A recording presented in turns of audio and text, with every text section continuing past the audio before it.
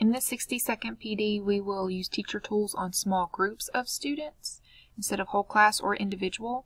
So let's say there are 2 or 3 students working in a group, and I need to either send them an announcement or I want to lock their screen for some reason for a little bit.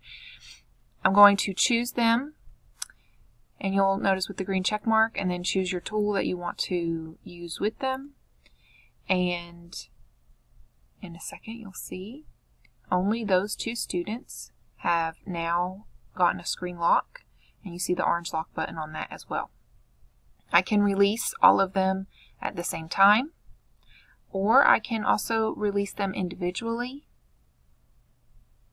So if I lock them back up,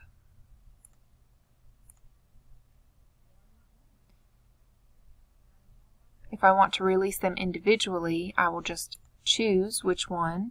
Or again, if I've got maybe a group of 5 locked up and I want to release 2 or 3 of them at the same time, I can choose the ones I want to release and hit the release button. And that's how you can do small groups with teacher tools.